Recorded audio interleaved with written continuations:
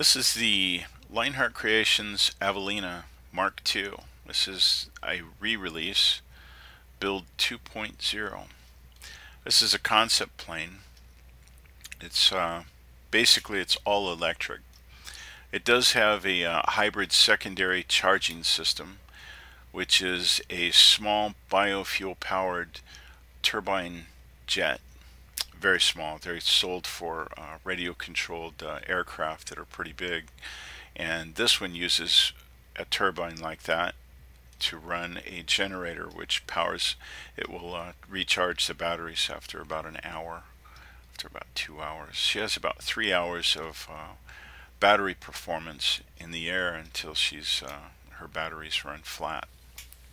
She's a four-place aircraft, and she's got a composite fiberglass airframe, and as you can see on the ground, her wings are kind of drooped down.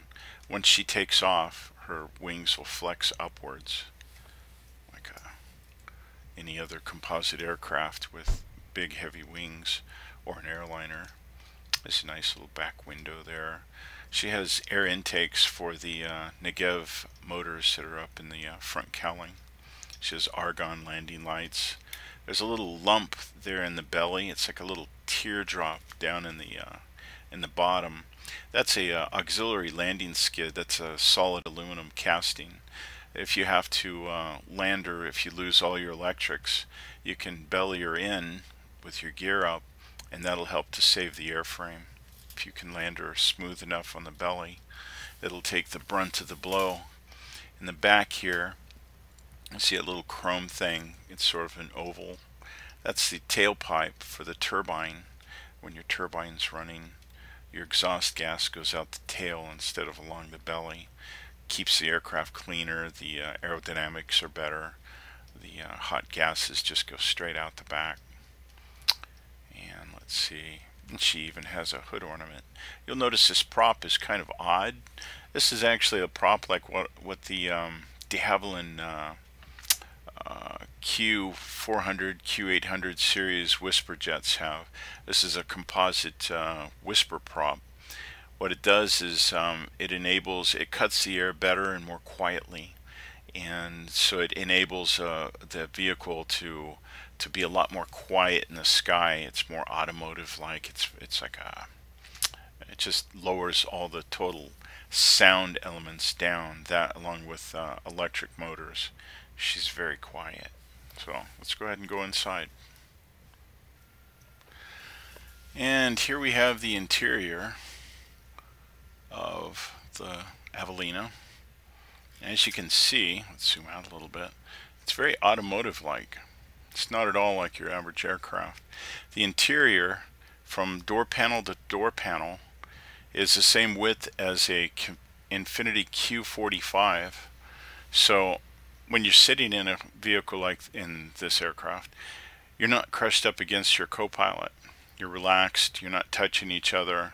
You have a center console between the two of you. You have little drink holders. You have little snacky treats there in the center console. You even have a cup of coffee. But anyway, so she's very automotive like. Yeah, and she has a steering wheel. I wanted something that was very very automotive. I wanted instrument dashboard like a car that would be in an aircraft. You know, I've felt that the aircraft industry is always way behind compared to the automotive industry, and this would bring it up to date. So anyway, here you see the steering wheel, and your first thought is, man, that's going to get in the way. I won't be able to see the instruments. And so I have something for that. You just go like that. Now she looks like some futuristic Cirrus. So let's go ahead and we're going to start up the electrical system. Now she's an all-electric plane, so basically like a Toyota Prius, you're just going to turn on the main power button, and it activates like your flight computer, the main airframe computer, your LCD screens. We'll go ahead and fire it up. We'll boot up the computers. So they're going through system boot up. Now let's look at the primary instrumentation. There's a lot inside this panel. Basically, it's everything you're going to need to fly a good aircraft. So let's start right here in the center, and this is your turn and bank indicator, and you'll see there's a little Avelina right there in the center with some green neon bars, and these will turn like if you're doing, let's say, 30 degrees bank. Your little airplane will reach these little 2 points right here. So that's your turn and bank. Here's your compass. It lines the outer edge of your turn and bank. There's your magenta heading indicator. This will also match over here in the in your info center in the HSI window. Your magenta heading will also be right there, so that matches up. And next, this is a little icon for your autopilot. This is the cruise control font. This will turn bright green and let you know that autopilot is active when that's on. And over here, these little words, this heading, speed, altimeter, VSI, GPS, nav, ILS, these will turn green when each system is active. Like if you just got heading on and nothing else, this will be neon green. Blue is sleeping and neon green is active. This right here is your it's a CRS, and these little dots right here in this green arrow indicator, that's for your ILS indicator. That's your guidance in. That'll show you if you're in line with the runway or not. That's like you've got one here, and then you'll have like an ILS pop-up 3D window that appears here, and your plane will show if it's outside of the beam or right on. Anyway, our next gauge is the VSI. VSI is right here. You have a regular sort of analog looking gauge with this little blue triangle needle. This moves up and down, and it's in lots of 1,000 feet. So you got 1,000, 2,000, 3,000. So 1,500 being a standard is right there. And you have a digital readout version of your VSI there. I used to have this airplane move as the indicator, but it got in the way, covered things up. It looked kind of goofy, so I've left this icon to be stationary. Just don't worry about that. Right here is your landing gear indicators that show you if they're up or down. When they're up, they're sideways. You'll just see flat tires right there. And whenever your landing gear is down, they rotate downwards, and you'll see the sides. You see these little magenta locks? Those turn bright green when they're active. Right now your autopilot, your bearing, it's not locked, it's unlocked. So you see an unlock symbol. Your VSI climb out is unlocked, so you see that symbol. Same with your airspeed, your altimeter setting. These are all, like part of the autopilot system that let you know what's going on. This weird thing is your draft turbine. Your draft turbine is this little wind generator that drops out the back, and it uses the air to do some recharging to your battery system. Right now it says that it's up. Blue is sleeping, so the blue arrow, it's up.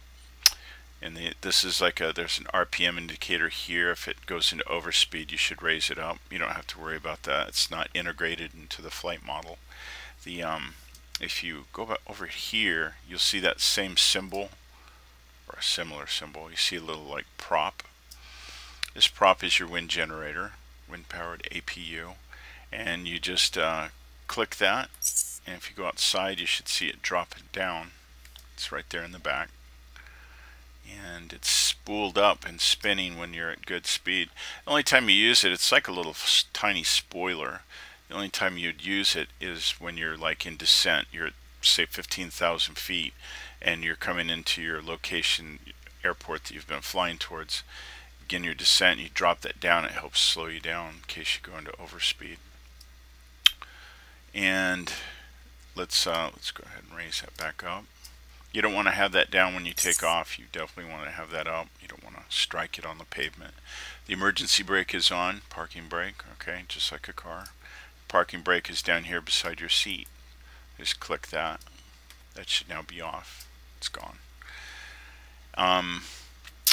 You've done you're at 0 knots. This is your airspeed. This is your heading. This is your digital bearing readout. Over here is your altimeter, and basically you have your small 100 feet readout right here. This is your little green arrow gadget gizmo, and this is your 1,000 feet readout. So as this baby goes around, this one will be spinning as well. And then in the center you also have your digital altimeter readout, if that's easier for you. Right here is your Colesman. You can set the Colesman in your information center in the settings. Colesman set at 29 decimal 9 or 2, so you're good there. Also, something neat that I put in here, you have different wallpapers for the LCD system. Let's cruise through. So there's a nice little blue color. Let's say you're flying the yellow plane, you can turn that on. If your eyes are just, dealing with some problems with like sun glare and stuff, you can tune these to be brighter or darker. There's some goofy little alien font things I threw in there. And let's see, let's go back to the original and let's get out of that.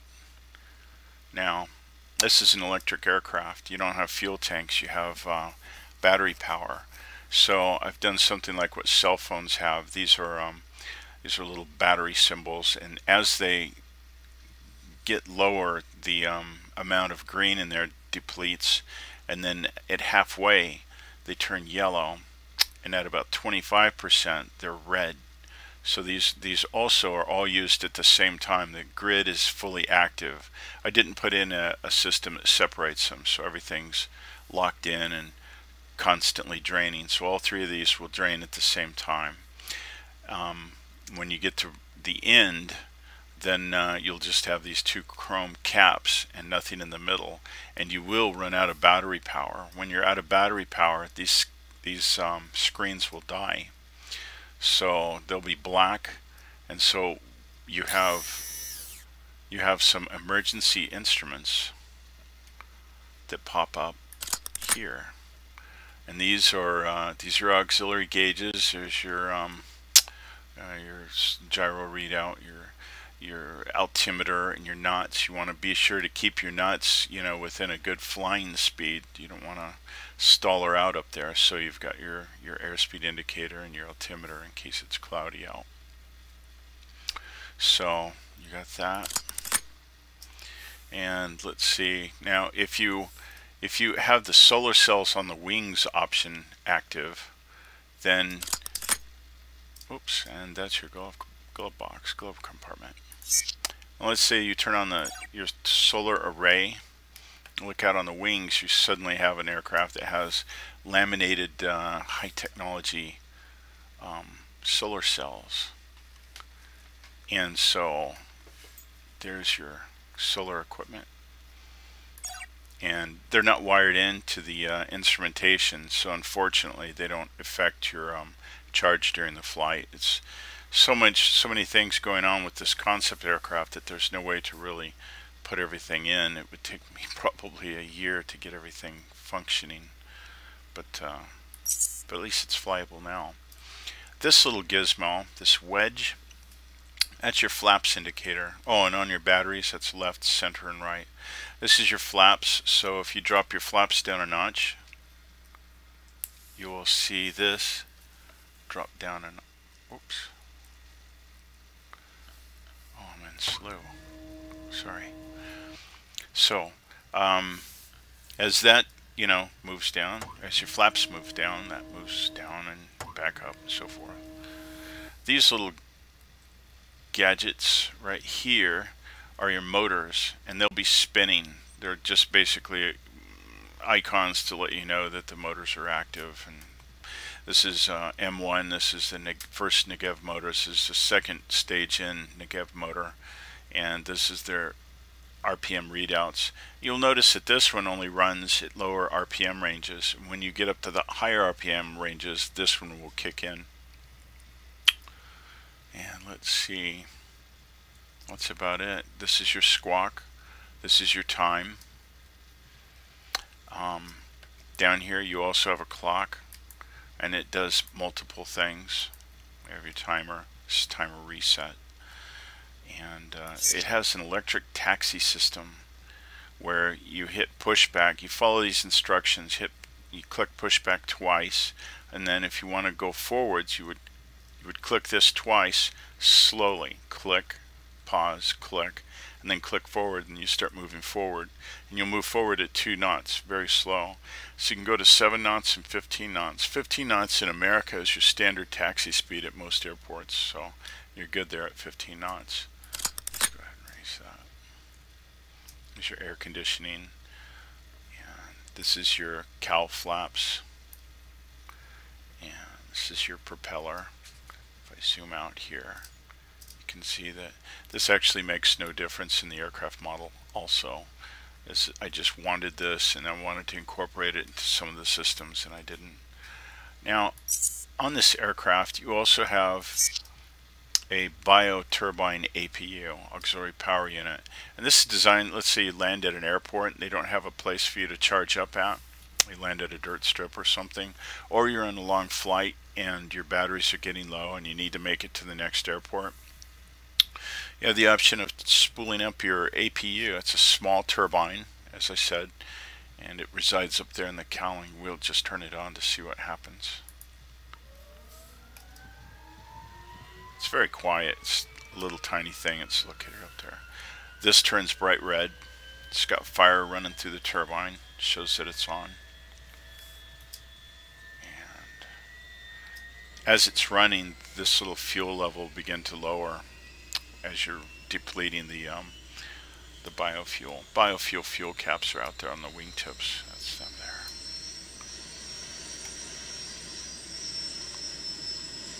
So that's running. Let's turn it off. Let's go outside. I got to hear it from the outside. And let's turn that off. This is not really used. This is your emergency landing gear crank. This is stored away in the center console. And if your battery power is depleted and you need to lower your landing gear, you would get this out, pop it in this cap, and then just crank your landing gear down like an old Blanca. This is your throttle, this dial right here, and you just dial up your speed. Whoops, let's go ahead and hit the emergency brake. So this setting right here, this is like your approach speed, or like speeds in the 120 knot range. This is like economy cruise. This is fast cruise. You can actually take off with this power setting in most instances, and this is outright full power.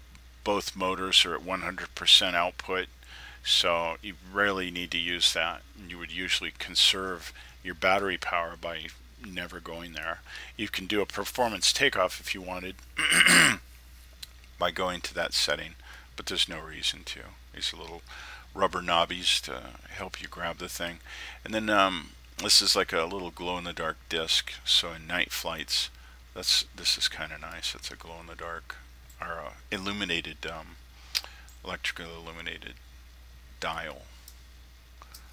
And let's see, she has music. This is your entertainment center. She supposedly has movies. There's no real movies in here. There's internet. So there's like Yahoo, CNN. You can catch up on the news. Your passengers can. You don't want to do that while you're flying. Then stored data, like you can upload your favorite music from iTunes into this off of a flash drive. There's CDs, and there's music. These are just demos, and in the manual it explains how to load up your own music into here. You have 5 different choices of music, and the rest of this is sort of all fake. This controls back seat, front seats, volume, speakers, and headphones. And then let's see. Oh, and when you want to turn on music, you left click it. When you want to turn off the music, you have to right click. So you would left click, right click, left click. Pro Tunes. And then we'll just go back to home on that. And let's see, click this little thing. Click this to rotate. It's supposed to rotate. This doesn't actually work, by the way. I don't think I mentioned that. So unfortunately, it's just for looks. I sure tried to make it work. So we'll hide that. I showed you how to get coffee. You just click that. Your iPhone appears magically over here. So we'll just go ahead and hide that. Now if you want luggage, you click this button, and you'll notice in the very back, let's go ahead and slide sideways, that you now have luggage that has appeared in the trunk. So cargo area. So now we'll go outside, and that should have appeared out there. There's a way in which tie down mode. Let's go to tie down mode and close that. We go over here to settings, go to tie down mode, and now we have luggage and everything's tied down. You have little metal chocks that are on your main gear. The luggage has shown up. You have some nylon good tie down straps, and you have little things in your scoops to keep the birds out. Don't want them making nests around your high output negative motor. Another neat thing is when you power down the aircraft, let's go ahead and hide our luggage, shut that, and we're going to power off the aircraft. So if we go out here, this pitot tube is supposed to disappear. It will retract into the wing. There it goes. Yeah, like that. Oh, and also when your power is on, it's kind of a neat feature. If you open up the door,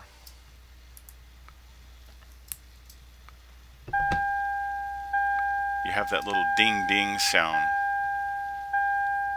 So that's kind of neat. Drives you nuts after a while. You turn off the power and you won't hear that. And then you also have electric windows.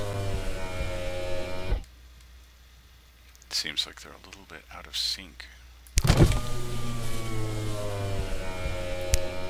The concept aircraft is supposed to have dual pane side windows to help reduce the sound, and this is actual glass. It has really thin, high energy Gorilla Glass that would actually be part of the structure of the aircraft. When these windows are up and when this glass is in, it's all structural. It helps to keep the aircraft from flexing.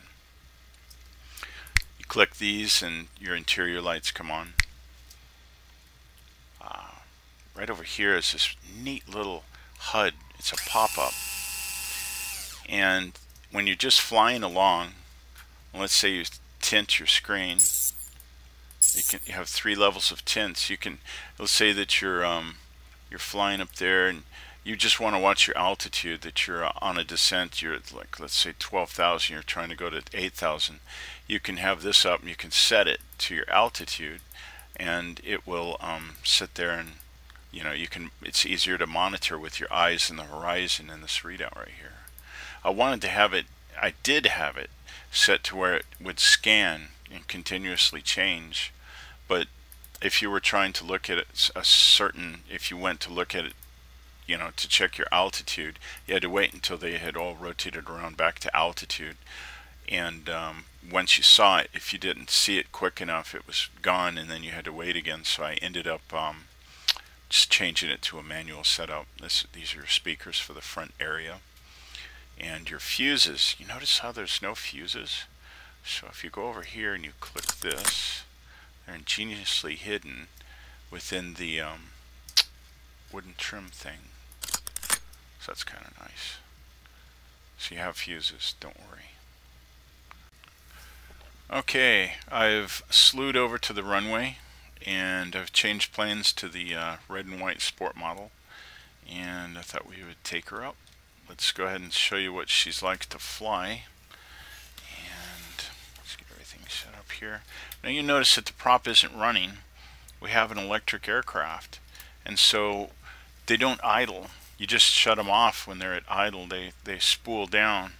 And so to show you, we'll just give her a little power. You can hear it. It's really quiet. They would actual electric aircraft. These are being built now today. Not this plane, but many other, like Sonics, and Boeing has research planes and so on. And so they actually have electric planes, and they're flying, and you can hardly hear them on the outside. You mostly hear just the propeller sound. But anyway, so when you throttle off, throttle back to 0, she automatically shuts down. So we'll go ahead and start that back up. Let's go ahead and turn on our nav lights. These are our sun visors. They pop down if you need them. And let's go ahead and take off. Brakes are off. Let's give her 1 notch of flaps. Here's your flaps indicator. Motor 1 is running. Let's go ahead and go to 3/4 power. Let's go to full power. Let's check it out. Feel the power. And let's go lift off. We're at 100 knots. Let's lift the gear up.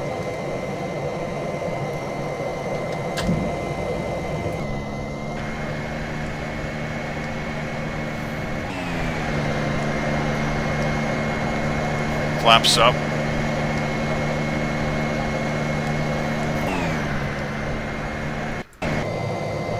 She's designed to fly at 200 knots, so she'll do that. You'll notice that at full power, these little caution blinkers pop up over the motors to let you know that you're running at 100%. You will heat them up pretty good, so we'll throttle back down. Let's go to fast cruise. That's pretty good speed right there. And as you can see, all the instrumentation is working. Your compass is rotating. You got your turn and bank indicator in the center of the compass. We're at 2,000 feet altitude. It's really easy to read these. Once you realize, once you know where everything is, you can see everything that's going on. You know, your bearing is 201 degrees. You're still doing a 1,000-foot climb out, and you're at 2,300, 2,400 feet. Let's go ahead and turn on the autopilot. And let's go for our heading. Let's do a quick heading. And it should have locked, and it did. So now autopilot is on. This green light is on. The heading shows a green lock, so the heading is locked. And also, anything that becomes active and locked, the numbers will turn magenta colored. So she's now locked at 206 degrees, 205 degrees. And let's go ahead and lock down our altitude as well. These are quick locks. Now if we wanted to dial in our altitude, we would use this dial right here. So let's go ahead and go to 2,000. And click the center. And now she's set up for 2,000 feet altitude. Over here, you're set up for 2,000 feet altitude, you're at 3,500. And so she'll go down to 2,000 feet altitude. So let's kill that and go ahead and quick lock it to our present altitude.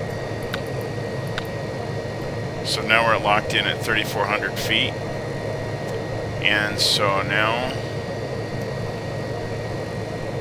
see that she's locked at 3,400 feet. This color is now magenta. She's got a quick lock, so autopilot is active. And so we're looking pretty good. You'll note over here on the autopilot, cruise control is green, your heading is active, altimeter is active, that's where your trim is set. No crosswinds down below, no side winds. Your CRS, you can actually turn that with your mouse wheel. If you were heading on a ILS approach, this would be your localizer. This would show you if you were online with your ILS beam. and you can see the droid appeared. So your autopilot guy is busy at work. Your flaps are up. Your heading is locked. Altitude is locked. BSI, it's locked. It's set at 0. 3,400 feet altitude. So that is it. That's the gist of the aircraft. Here's your radios. Your COM 1, COM 2. You select your standby. You adjust that. Just basically just right-click everything.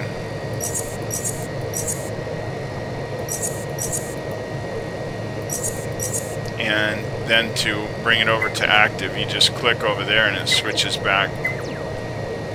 Transponder is here.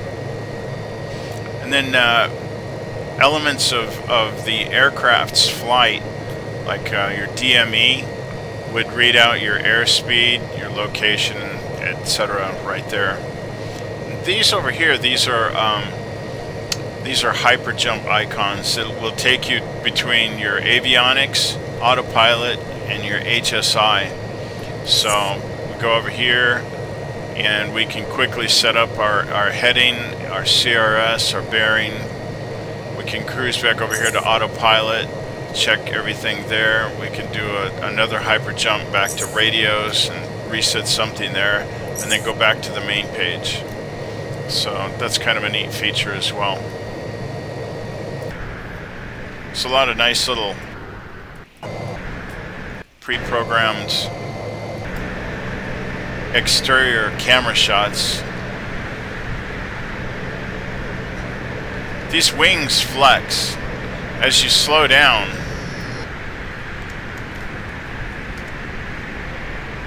As you slow down, you'll notice that they begin to droop when there's not a lot of speed. And then whenever you speed back up, whoops,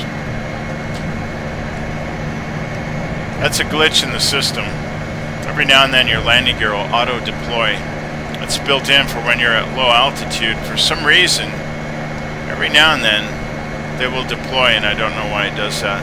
But anyway, with gusts and stuff, they will affect your wings, and you'll notice them flexing. They flex with the G load as well as the speed. So it's kind of neat. If you watch them, they'll sit there and flex when you hit turbulence. Kind of flex them there. Love that. Nice and quiet on the inside. The aircraft is designed. Let's go ahead and go to slow cruise. The aircraft's designed so that it's so quiet inside that you wouldn't need to wear headphones. It would just be like your standard automobile. You would hear a lot of wind noise, and you would hear a little bit of the propeller, and that's it. And from outside down on the ground, it would be hard to hear these aircraft. It would just be visible, and you would probably hear the prop a little bit. You wouldn't hear much else. I doubt you could hear the motors from the ground. Another neat feature about the Avelina is the flight computer can automatically manage your landing gear being deployed or retracted. Right now we're at 122 knots. We can actually drop the landing gear. The landing gear is good for 135 knots, at which point the computer, when you go over that speed, the computer will automatically raise the landing gear. We'll just check that out. Our speed's at 125, 130.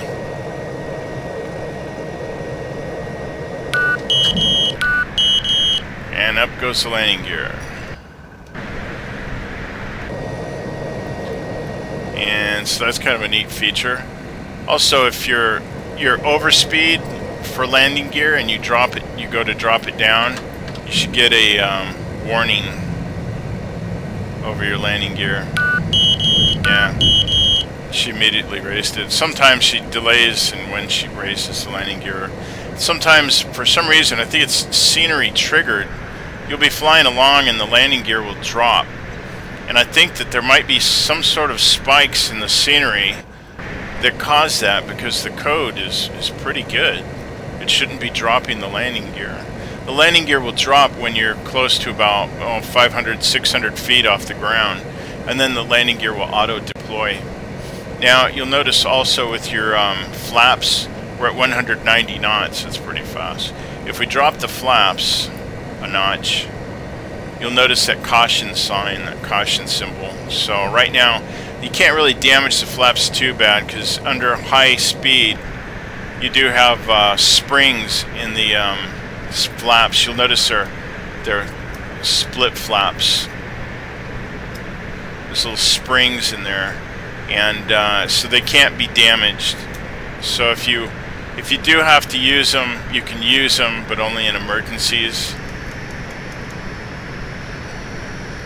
But they're designed to be air brakes. She doesn't have spoilers, so you can use them to decelerate with. You can use them for fast descents coming into airports. And another neat thing I have to tell you about is when you're doing a rapid descent. Let's go ahead and shut that off. Or autopilot. And one of the things whenever you go into autopilot, if you just go into like altitude quick lock, she turns on her this is your steering lock. It locks the wings so you can't turn. So, and you can turn that off. So anyway, let's practice a stall, and then let's practice a rapid descent. Now remember that she's electric. Let's go over here and let's just do a stall. What I want to show you is there's a lot of these sound effects in this aircraft. It's good to know what each of them does. Let's go ahead and stall her. 160 knots. Let's slow her down.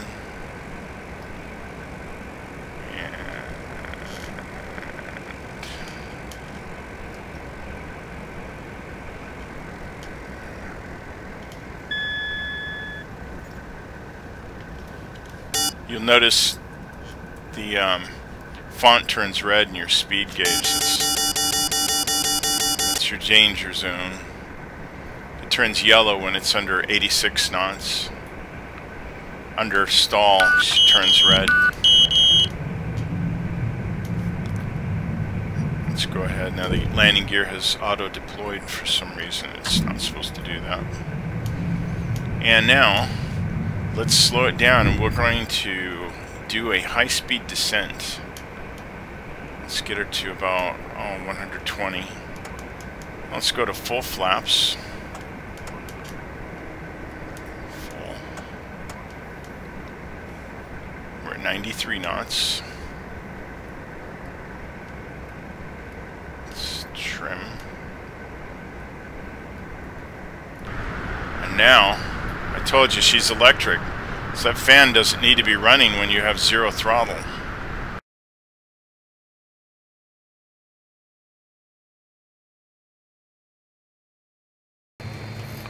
Alright, we're set up for landing.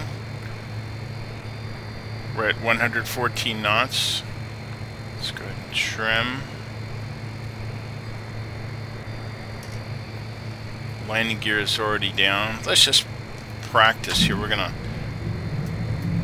test the landing gear for its auto deployment. Let's go ahead and add flaps. We're under 120 knots. We're gonna go for two notches of flaps. Let's go ahead and shut off the turbine. I mean the electric motor. And there goes our landing gear.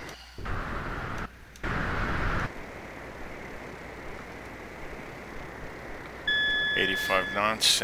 Ding means that we're now under 85 knots, and you'll notice that the airspeed right now is at 74, and it's yellow font. We're under 85 knots, so it goes to yellow. Let's go ahead and give her some power. We don't want to go under 65. She lands really smooth. She's a sweetheart. Let's go ahead and turn her off and let her float down to the ground. And that's how she lands. Let's go ahead and raise the flaps up. And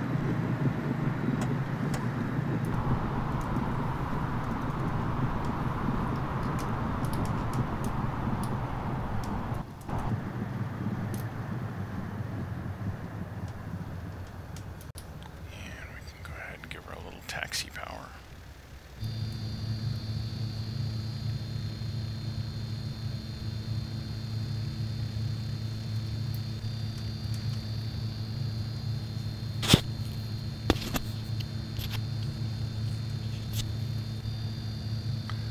And that is the Avelina. I hope you've enjoyed it. Fun little planes. I've really had a fun time designing her and putting her together and testing it and building the gauges. That was pretty wild. A lot of work there. Love that little turbine. Love the sound. Love the steering wheel. In a real car, it's easy to see through the steering wheel when it's, you know, everything's properly sized and everything. In this aircraft and in a flight simulator, I think that if this were a car game, it would also be difficult to see through the steering wheel unless it was set up different, because your eyes and your perspective isn't set up perfect within the screen area, in the virtual area.